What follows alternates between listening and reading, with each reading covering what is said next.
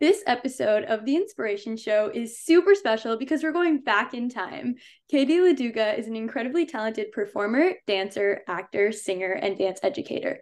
She truly does it all and inspires me endlessly. Katie is currently making her Broadway debut, portraying Linda McFly in Back to the Future, the musical. Thank you so much, Katie, for joining me. It's such an honor to have you. Oh, thank you for having me. So, when did you discover that you had a passion for dancing, singing, and theater? I grew up just dancing around my house ever since I could walk, and I think it was my dad took me and my sister to see Wicked. I think when I was like 7 years old, and I just sat in like the fifth row, just watching Idina Menzel and Kristen Chenoweth and being like, yeah, I want to do that. That's amazing. I know Wicked is like a source of inspiration, I think, for every theater kid because there's just so much love and heart in that show. And that show is truly everything. And I think when you watch it, of course, you're like sitting so close and you're just like, I want to do that. And I think it's so special how you're doing exactly that now. Yeah, it's very cool. So, what inspired you to become a performer and who has been an inspiration of yours throughout your career?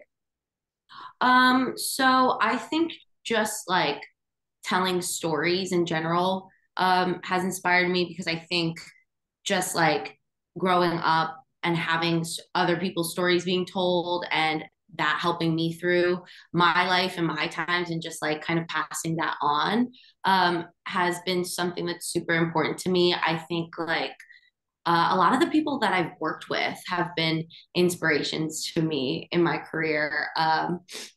And I think it's just more so, yeah, getting to do it. It's actually crazy because I've been doing this for a long time and I'm 30 years old and I made my Broadway debut at 30.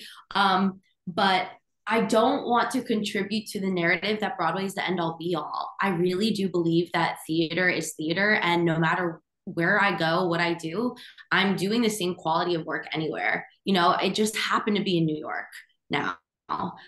So yeah, I'm super grateful and I know I went off topic there, but yeah, a lot of people that I'd be sitting in dressing rooms with in like South Carolina, they were in original productions of A Chorus Line on Broadway, right? But we're still in the same dressing room, all doing the same thing. So yeah, sorry, I went off topic. Yeah, no, I love it. And it's so true. Like that's my favorite thing about theater too, getting to tell these stories and bring yourself to these stories. And like as a young actor, I completely agree with you on that. Like Broadway, of course, it is so glamorous, but it's not the end all be all. Like if you make your Broadway debut, that's amazing, incredible. But if you don't, that's okay too, because you're doing the same thing anywhere. And like you said, it's the same quality of work. And as long as you're doing what you love and you get to tell these incredible stories, it's just incredible. And that power of theater is just so special. And when you get to do it, it's a feeling like no other.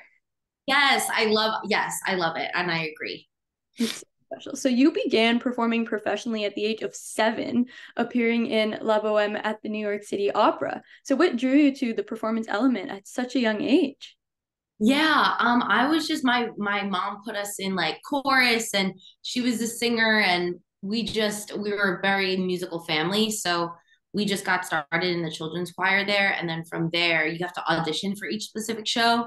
And I remember just singing like Happy Birthday. And then they taught us a little bit of a song from the show and yeah, I got the call and that was my first professional show in New York, which was so cool because I got to leave school early and like I just remember like being like bye guys, I'm leaving. Like that was like the coolest part for me. But yeah, no, I loved it and it was such a great experience and opportunity for me. Yeah, that's so special. And I completely relate to that. Like I did a tour when I was in grade 5. So, getting to like miss school to like go on tour for a little bit, be like, bye everyone. Yeah. Everyone, that's not fair. But like doing school on tour, it's not easy. Being a child Yes, in the industry is not easy. Yeah. So correct. you studied musical theater at the American Musical and Dramatic Academy and then began traveling the country, performing on cruise ships, national tours, and in regional theater. So what was your experience like studying musical theater as well as your experiences in these productions? And how do you feel that it shaped you into the performer you are now since you've been performing from such a young age? Yeah, I absolutely loved college. I think with any program, and I tell my students this, you get out what you put in to it. So for me, it was a dream because AMDA is a very rigorous program and I all you're doing is singing, dancing, and acting during the like. And for me, it was like Christmas every day because that's what I wanted to do. That's what I love to do. And I just put everything into my training. And so I got a lot out of it. And I think that's with any program.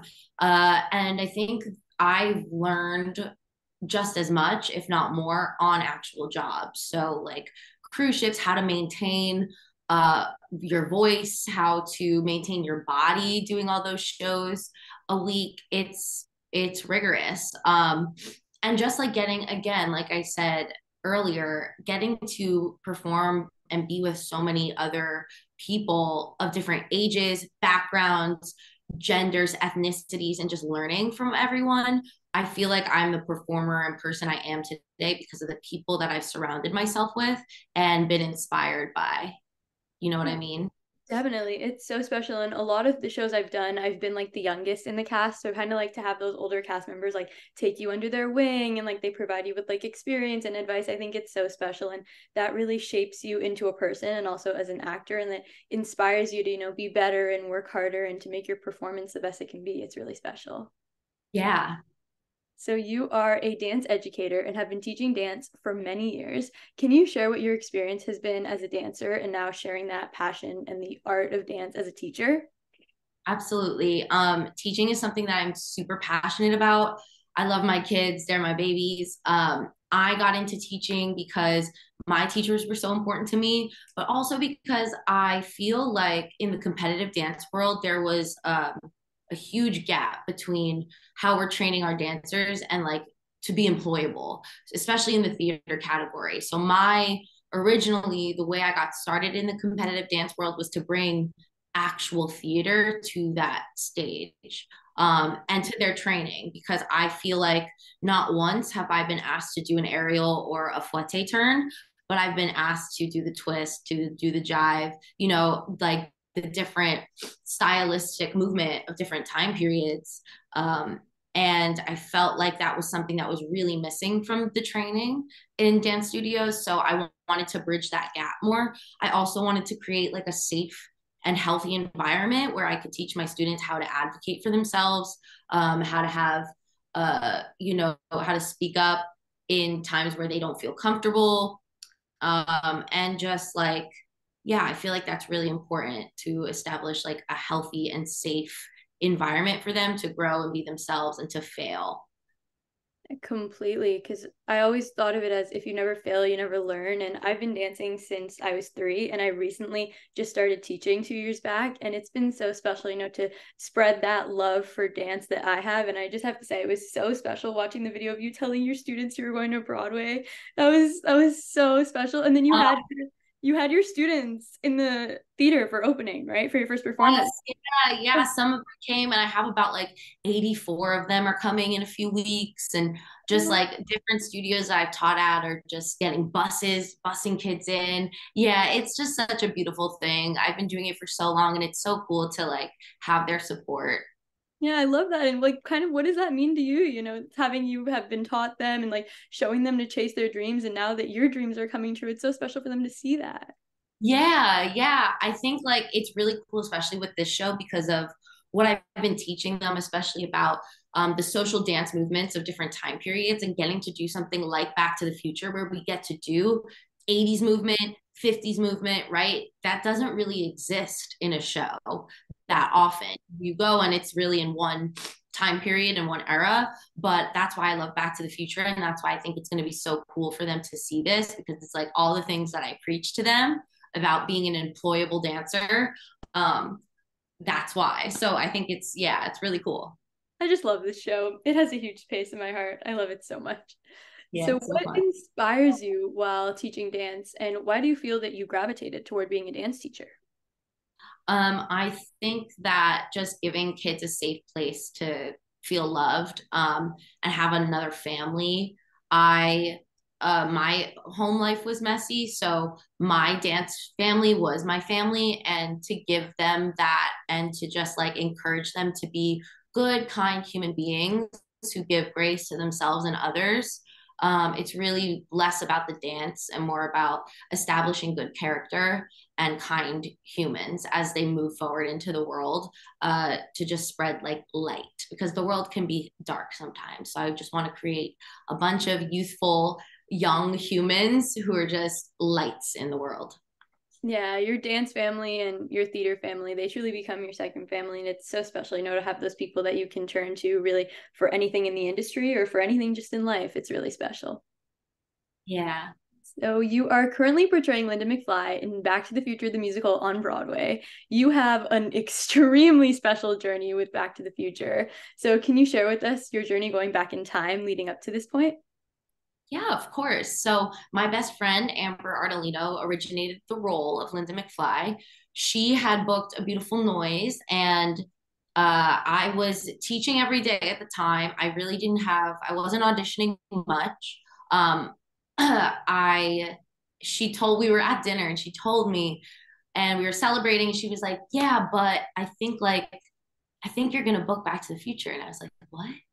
She's like, "Yeah, no, I'm going to tell them about you." I was like, "Amber, you don't have to do that." And so she was like, "Hey, my friend can do this." And they brought me in. I auditioned. And then that was on a Monday. Then I got my final call back on a Friday. And I got the call that I booked it the next Tuesday. So it all happened like within a week. That's so crazy. Yes, it's so crazy. And I love the story because like Amber has been one of my best friends for 10 years, and I just really believe in supporting other people in general, but especially women, supporting women.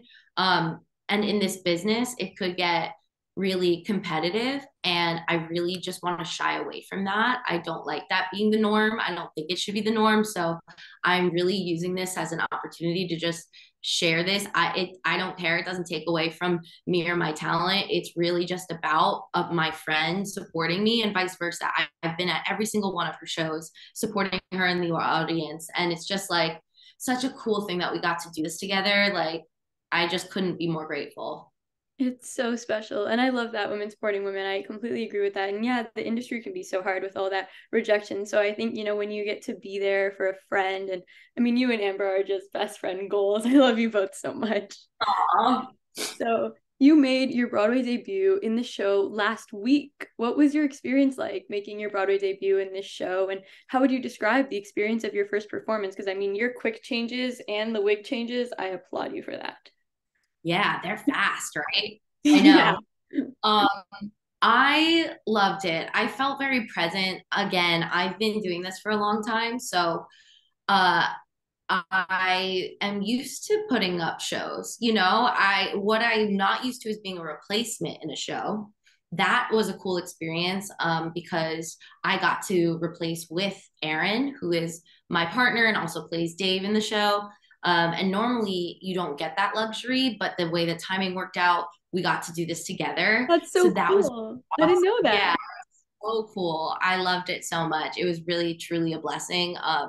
But I felt present and grounded and just grateful. And that was my goal going into opening night, was that I just wanted to be really present and take everything in, because it only happens once, right? You only make your debut once. It's a huge deal. So I just wanted to be as present as possible. And I feel like I did that. So I'm just really happy about that. That's amazing. That's so special. I don't know if it's just me. I know a lot of actors have this too, but I feel like kind of like when you go on stage, you do everything you're supposed to, and then you get off stage and you forget it. So like I can't imagine what that must have been like, to be present and just to be special. And the curtain call from your debut actually made me cry. It was so special. Oh, yeah, it was amazing. It really, and it's just such a kind, loving group of people. You know what I mean? I just couldn't be happier. Truly the best cast. I remember meeting everyone for the first time, and I'm like, everyone is the definition of sweetness. Like, they're amazing. Yeah. And so are you. You're the best.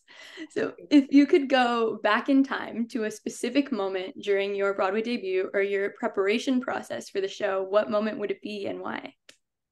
Hmm. That's a good question. A specific moment. I would probably go back to, I would probably go back, huh? this one's stumping me. My I favorite one, feel like, when you tried your costume on for the first time. That was so special. oh, ooh, that was good. Yeah. Ooh, my wig fitting. My wig fitting probably because I got my head wrapped and just like I think walking into the building and getting to I would FaceTime Amber during my Oh, fittings and she was at her fittings at the same time. So we'd be FaceTiming each other during our fittings and like just it was such a special experience to do this together. Yeah, I think that was probably my favorite part is trying on all of the wigs how and many? having seen her in them and then them being on my head, Oh, you so you know. guys in the same, you're the same wigs, yeah? Are you wearing any of the same costumes? Some of them are the same, a lot of them are different. Oh, that's so sweet. How many Yeah. wig changes and costume changes are there? I think I remember Amber saying them, but I don't remember. There's a lot. There's There, a lot. there's a lot because you literally bow and then change again. Yes. That's Yes. There's a that's lot. hilarious. I Yeah. applaud you for that. Quick changes are, I think, for me personally, the most stressful thing about performing. Oh yeah. Yeah, Yep. they're painful. So, what is your favorite and most challenging part about being in the cast of Back to the Future? And can you share your favorite scene, song, and memory from the show so far? Yes. So let's start with scene, song, and memory. So Do the it. I love the uh I love 21st century. I love it. I like when else do you get to dance with light up helmets on your head? It's so Mhm. fun. It's so fun. I love So, it. Um, that I love that. And then I love something about that boy, that whole scene, the madness where we're cheerleaders and we just get to exist in space and like honestly react to what's going on around us. Like I love it. It's just so fun. So that's probably one of my favorites. And then obviously the home scene. That's just so fun for me. I was just smiling the whole way through the show. It's so good. Yeah, yeah. Your And then what was the first part of that? Sorry. favorite part and most challenging part? Oh, the most challenging is probably uh gotta start somewhere. That's a very big challenging number to sing and dance. You know, we're doing a lot, and you're changing a lot. Mm-hmm. Yeah. So I try to keep my heart rate down as much as possible when I'm backstage so that I can like save and utilize my energies for when I'm on stage and when I really need it the most. But that's probably the hardest number for me in the show. That's so much fun. Do you have a favorite that stands out or like a favorite memory so far? I think my favorite is I love the end. Like I love back in time where after we I bow, love it's just that so fun. number. It's so Yeah. much fun. I mean, the ending like blows your mind, and then that song and the choreo blow your mind, and I'm just like, oh my goodness, the most Yeah. talented company, and the choreo is so great. I just randomly bust out the Back to the Future choreo on like regular day to day. It's so Yeah. It's good. so It's fun. It so much really fun. is. It's so Yeah. good. So, looking back on everything you have achieved in this industry, what advice would you give to your younger self entering the industry? I'm going to give my younger self the same advice I give to all of my kids and any students, young people out there that want to do this is always preserve your relationship with what you do because it can be tainted sometimes. You're going to hear a lot of no, you're going to experience a lot of rejection when you do it for a living and you make money doing it. Sometimes it becomes a job, right? And the love, if you don't preserve that, um, you're going to it's not going to be healthy. So my main piece of advice is always preserve that and have a healthy relationship to it. Know who you are outside of it because your worth and your value as a human being should not be tied to the jobs that you book or the callbacks that you get. I love that so much. That's so special, and I completely agree. Thank you so much, Katie, for joining me on the Inspiration Show. You are truly one of my biggest inspirations, and I'm so grateful for all you do. Thank you for getting to speak with me. It is such an honor, and thank you for inspiring me. Thank you so much. You are so well spoken and you should be so proud of yourself. This was an amazing interview. Good job. Thank you. You're the greatest, and I can't wait to watch you shine on stage so soon. Yay.